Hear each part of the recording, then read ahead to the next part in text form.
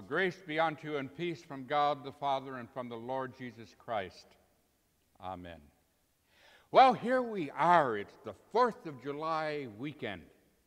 For Americans, it's a time to celebrate, to really celebrate, and a time to remember who we are as a nation and as a people of faith, and maybe just a little bit about how we got this way.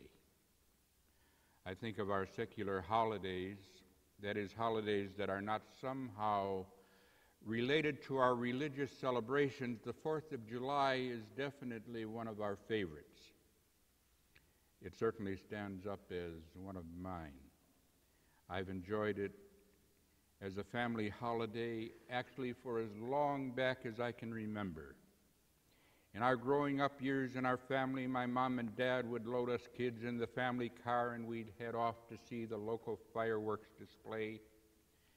Back in those days, fireworks were legal and many of the neighbors would provide their own displays. And we kids, with adult supervision, yes, we would play with sparklers and firecrackers and cherry bombs and rockets and Roman candles, and those rather weird little pellets that would grow into long black snakes when you lit a match to them. You know what else? The next morning, the neighborhood kids would scour the neighborhood in search of anything at all that wasn't previously exploded. And fortunately, we came out of that period with all of our fingers still intact and our eyes still where they belonged in the front of our head. Nancy and I continued taking our children to see the fireworks displays and would often head down to Grant Park in Chicago, where we would have both a live concert and a grand display of fireworks over Lake Michigan.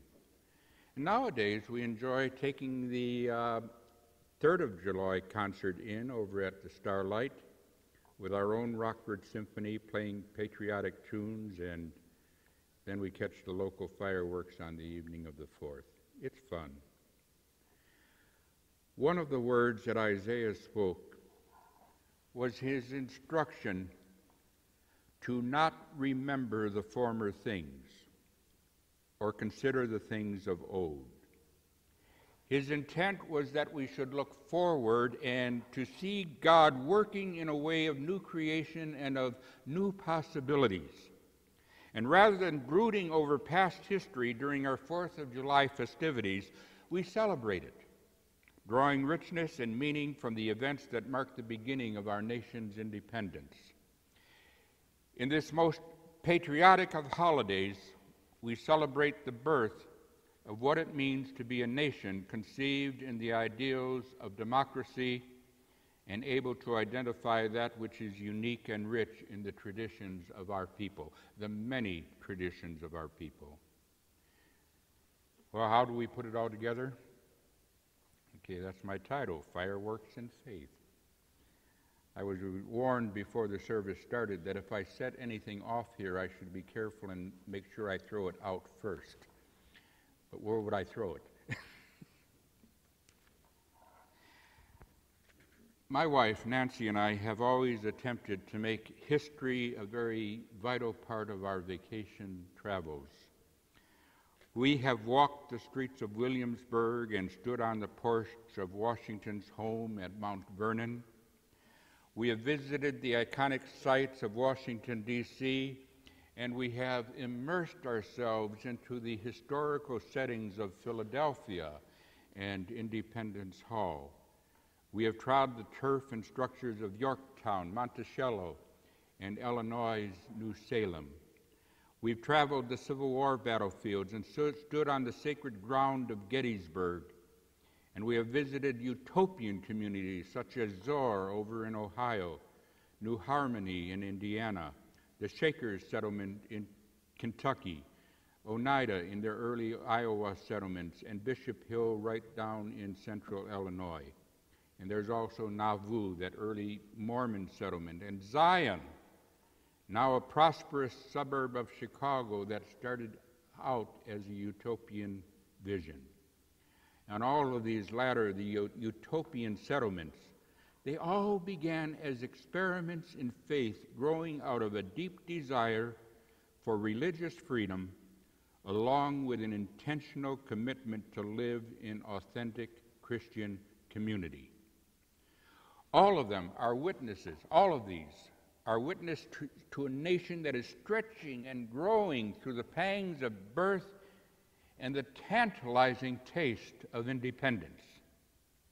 There is something about visiting all of these places, the shrines of our nation's birth and history, that touches some deeply laid emotions and seminal meaning that lies, I think, within each of us.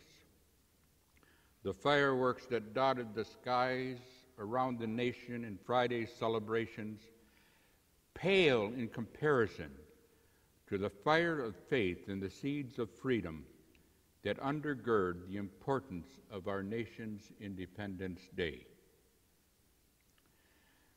Some of the founding parents, Thomas Jefferson and Benjamin Franklin most notably, were anti-clerical Christians who were strongly influenced by English deists and the Enlightenment. And as such, they were believers in God as the creator and sustainer of the universe, but they would question the divinity of Christ.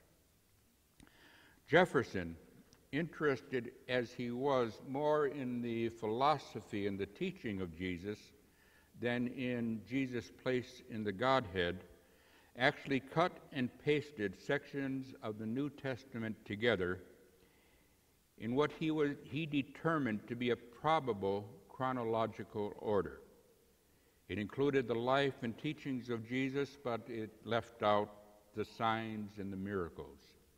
And that has become known to us as the Jefferson Bible. And if you've got a computer and check Google, you can probably find some of it up there. Jefferson, himself an Anglican, attended church regularly and for a time even served as a vestryman.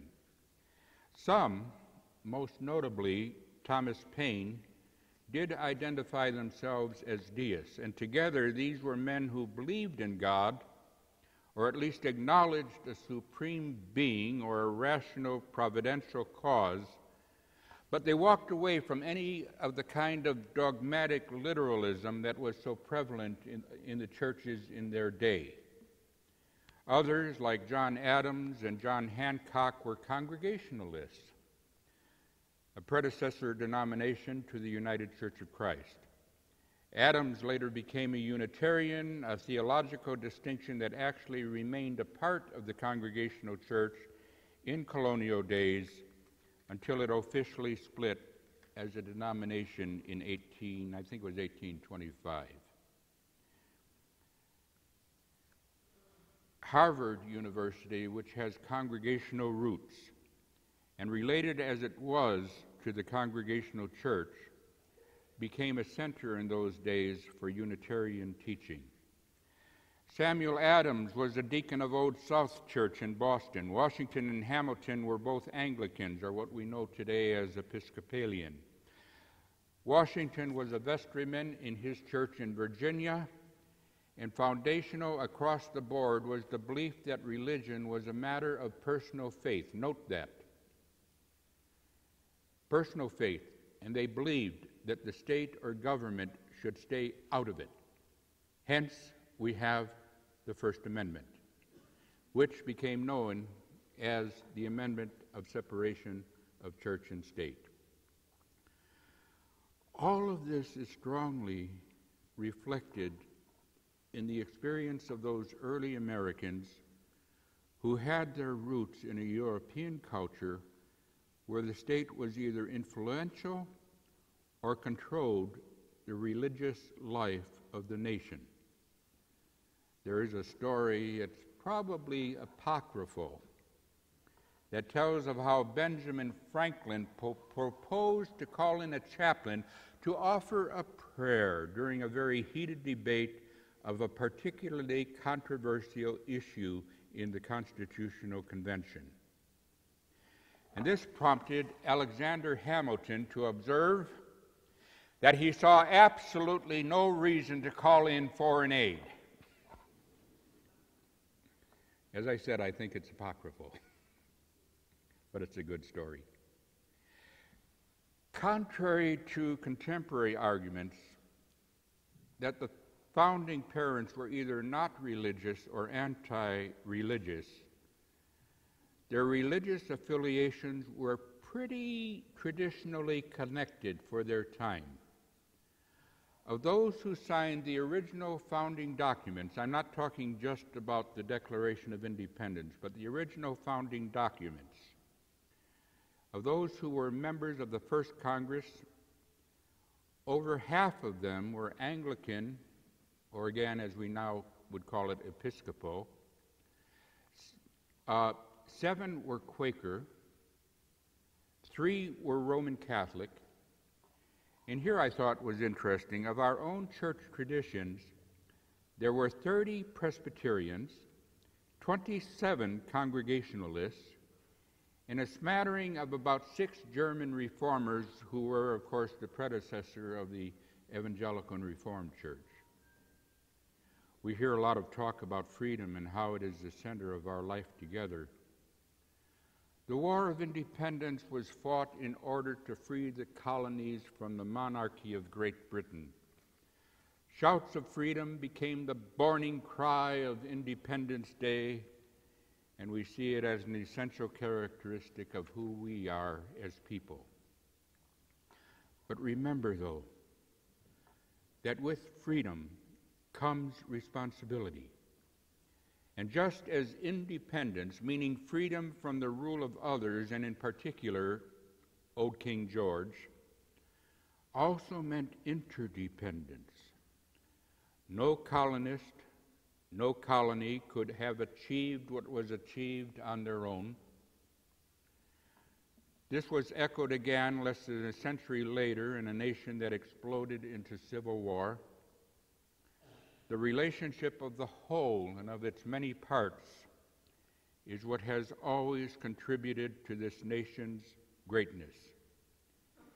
Independence alone becomes emptiness and weakness.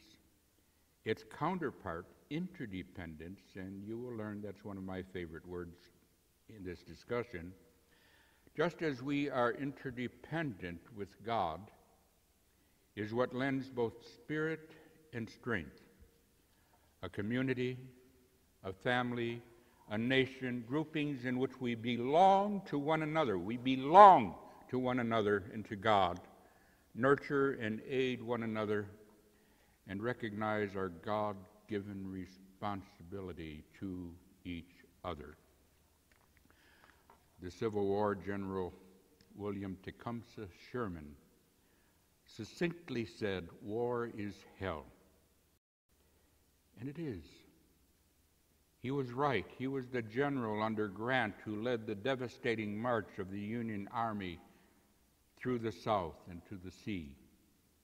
The wholesale destruction left behind was everything that Dante could ever have envisioned in his classic Inferno. War is one of the persistent evils that nations perpetuate over and over again, and then rationalize it with nice words and clever patriotic phrases. The Roman Emperor Augustus gave himself the title Prince of Peace, but the peace that he proclaimed was a peace gained through military victory and domination. It was very much the opposite of the peace proclaimed by Christ, a peace that is truly peace and not simply just another form of oppression clothed in nice words. You know, the true strength of a nation is not measured in its ability to fight wars. We're very good at that. But rather, I think, by its ability to prevent them. It's not war that we should celebrate. Rather, it should be the hopes, the dreams, the visions, the beliefs, the yearnings, the convictions, the faith, the hope, the commitment, the aspiration, and the inspiration that is at the core of who we are.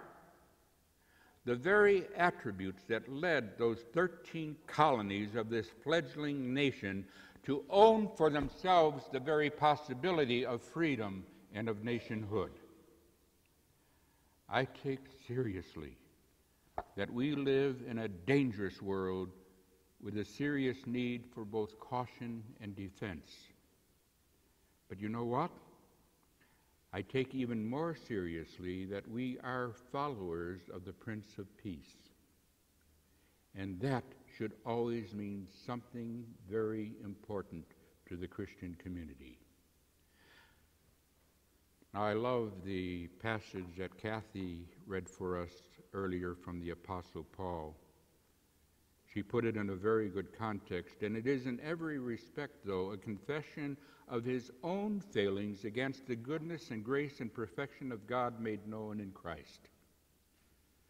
Paul tells his reader that he cannot do the good that he wants to do, but it is the evil that he doesn't want to do that he winds up doing. This is powerful writing on Paul's part, and it is deeply personal, very deeply personal, which is interesting considering that he was writing it in his letter to the Romans, which was the only letter that he wrote to a church that he had not started or had visited before. Powerful writing, deeply personal. He agonizes over his own human frailty and the terrible frustration that is inherent to our human nature. But underscoring all of this, he knows salvation and he knows the gift of the grace of Christ. He knows the grace of God that comes to us through Christ. And he both asks and answers this in questioning, who is it who will rescue him from this body of death? His is the deepest form of confession in the context of faith. He concludes with his joyous affirmation, "Thanks be to God through Jesus Christ, our Lord." I think the time in which we live demands as strong of a witness to our faith and convictions as does either the confessional of St. Paul or those heated days of debate in July of 1776. The times may have changed, but the change has not altered our responsibility as Christian people to witness to the essential truth of our faith. The love of God reverberates through the cries of justice, of freedom, for peace. Throughout the land today are as loud as ever, maybe even louder. For the stage today is global, and the sounds of people yearning for freedom and for justice and for peace are lifted before us every day. And as Christians, God expects us to respond, and to respond responsibly. And that, too, is a part of our faith. As we remember the revolutionary forces that helped to shape our nation, let us never forget that the most revolutionary force of all in the whole of creation is the active presence of love, of Christian love, of God's love, of the love that we share with one another, and the love that we reach out to the world with. That is the power of Christ with us. If the church is to be the church of Jesus Christ in the world, then the revolutionary impact of pure, unadulterated, caring, deep compassion, justice-making, peace-procuring Christian love has to be at its heart. For the church is a movement with a mission, and its purpose is building communities where both love reigns and the dignity of all people is maintained without prejudice. Inclusive communities where everyone is welcomed, everyone is respected, and each is given the opportunity to live up to his or her own God-given potential. Its place is here and now. It looks back and draws power from its source, but the arena is always the present. And it's time to get busy. Cease to dwell on days gone by, and that simply means quit living in the past. Do not brood over past history, and that means don't long for the good old days. Instead, says the Lord, here and now, I am doing a new thing. And yes, God is doing a new thing among us right here now. We know this in our own congregation as we seek new leadership and explore new directions. We know this in our communities as we seek to transform Rockford and our surrounding towns into a center of just, peaceful, and inclusive opportunities for all.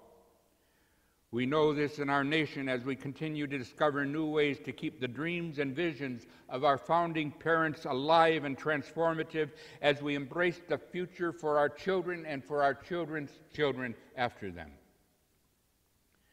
It's our challenge to continually discover and embrace that new thing and to tackle the problems of this world in the dynamic action of Christian love and in God's presence and the Holy Spirit's work through us. Happy Independence Day weekend. Amen.